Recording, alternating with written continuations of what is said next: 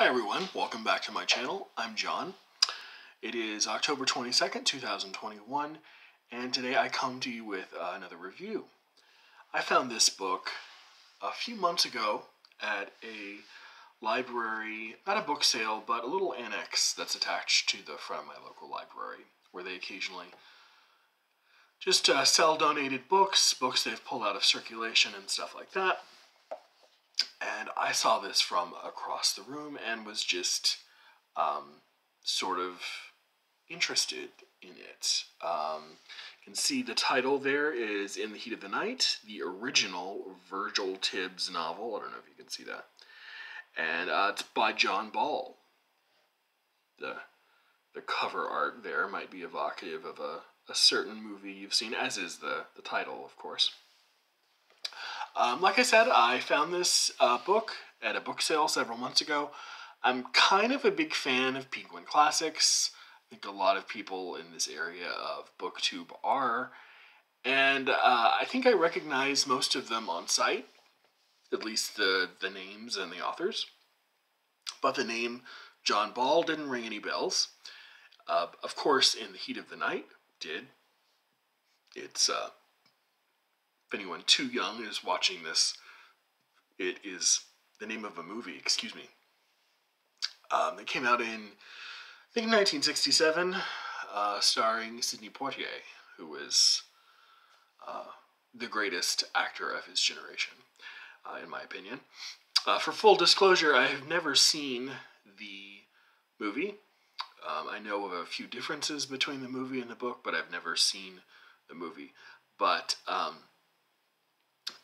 that famous line from the movie, "They call me Mr. Tibbs," is actually taken straight from the book without any editing or messing with. They just pulled it straight from the book. This edition, as you can tell from the little thing, why is this so tiny and blurry? Yikes! Need to clean off my webcam. It's the 50th anniversary edition. The book was published in 1965, and this obviously came out in 2015. So anyone who follows my reviews on my channel will know that this is not the kind of book that I ordinarily review on a regular basis. You can kind of tell if you've never heard In the Heat of the Night before, you can tell kind of what we're talking about by the cover art. It's not even the kind of book I talk about on an irregular basis, to be honest. I can't even remember the last time I picked up a piece of fiction with considerable police procedural or detective elements in it. But aside from trying to be diligent about talking and reviewing every book that I read, I also thought that the novel is really by turns smart and bitingly insightful about the bigoted world of the racist American South in the years leading up to and of the civil rights movement. So what's it about?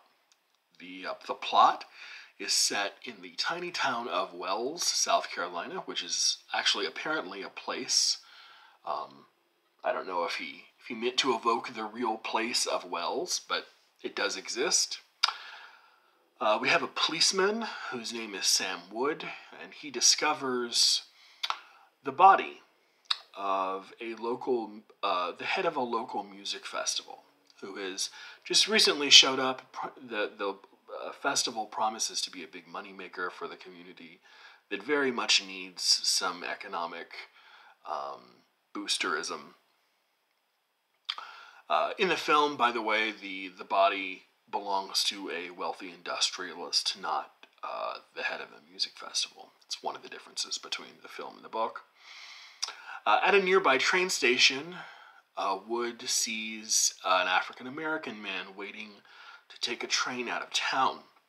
And with no other evidence, aside from the fact that he's black in the wrong time in the wrong place, the 1960s in South Carolina, Woods arrests him on suspicion of murder.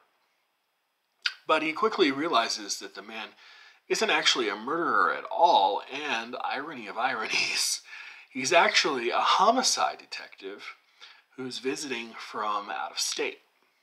I think in the novel it's Philadelphia. I think he's visiting from Philadelphia, visiting a family or something. It's mentioned in passing in the novel.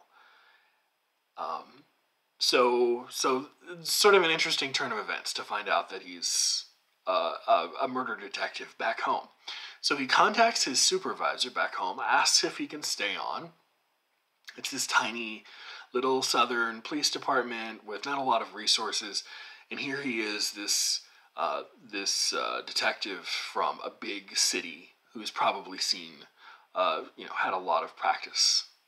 So he figures that they might be able to use his help. So he says yes. Tibbs assists Sam Wood and his sheriff. He's constantly talked down to, condescended to, second-guessed, followed around, asked questions of. After all, he's black, so how could he possibly be smart enough to investigate a murder and find a murderer, right? Wood is put in charge of Tibbs, as if he needs to be overlooked, like a child. While Wood and the sheriff bumble around, making sort of artless, clueless stabs in the dark as to who the perpetrator might be, Tibbs is a really scrupulous, really smart observer of evidence. He questions the assumptions he makes relentlessly, and he doesn't draw any conclusions unless they're airtight.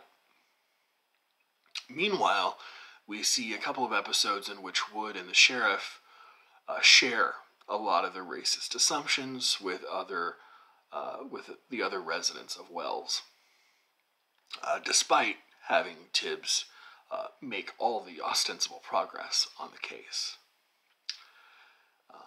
I won't share the ending here, but I'm sure it probably will come as no surprise that it is Virgil Tibbs in the end who ends up finding the murderer, and without the aid of anyone else. Tibbs is always the smartest man in the room. Always the smartest man in the room.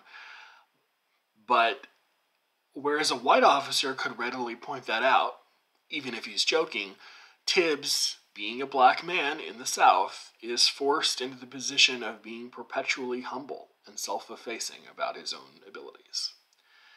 Even to the point of almost dropping pieces of evidence he's found into the hands of the sheriff so that he can pat his own back for having discovered it himself.